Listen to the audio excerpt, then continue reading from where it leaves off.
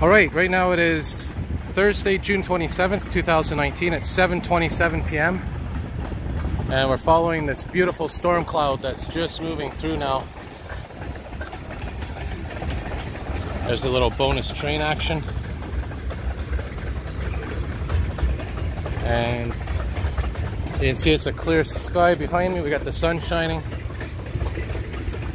Well, this storm system seems to be moving in from the west, heading east, perhaps a little in the southeast direction, and I'm not sure, could even be moving more south than it is east, because I'm facing west right now and it looks like it's not coming in this direction. But nonetheless, we got a little bit of lightning activity, some thunder. Try to get a view here of that sky.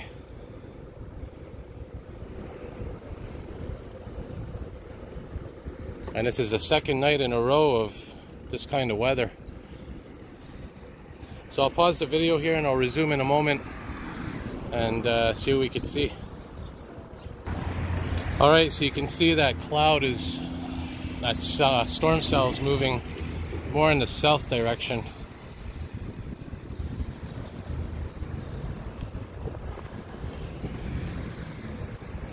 There's the boundary up there. Just trying to get into a nice area, a nice open area, so that if there is any lightning in the distance, it'll increase the chance of seeing it. So I'm heading towards the park here in Verdun, where it's nice and open. That might give us, if there is any lightning, a decent view of it. Alright, I don't see any lightning, but we got a rainbow in the distance. Look at that. Nice rainbow. Beautiful, beautiful.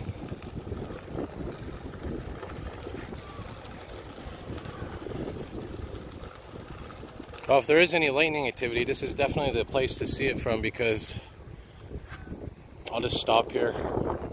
You see the direction of the clouds moving in this direction, and the lightning would be in the distance. But hey, might not have lightning, but we have a lighting effect, which is a beautiful rainbow.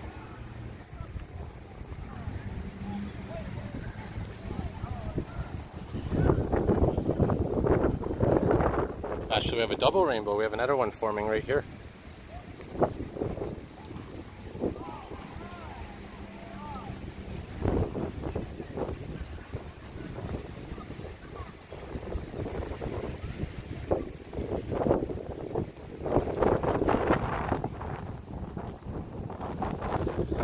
Alright, so I'm going to wrap her up here, but got a little excited there. I thought we'd definitely have a storm coming right over us.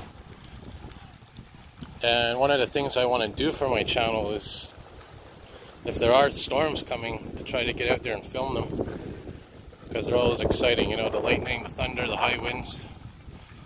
But a lot of times they're unpredictable. Even if there's one approaching, it can change direction, or it can just hit us literally by a few miles. And this one here, like I said, I thought it was moving in the east direction. It's moving more in the south direction. So anyways, I'm going to wrap her up now, but as always, thank you all for watching, and more videos to come.